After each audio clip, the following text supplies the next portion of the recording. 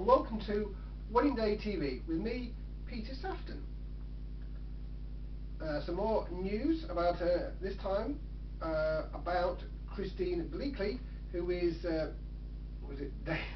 Daybreak host, and also her boyfriend Frank Lampard, of course, Chelsea and England international midfielder.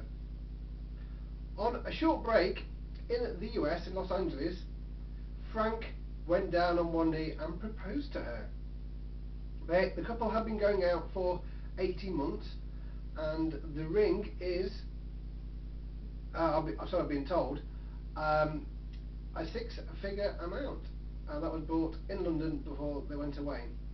And that evening they actually celebrated at the Chateau Marmont on the Sunset Boulevard, and I wish them the very best in the near future, and I hope they have fun organising their wedding.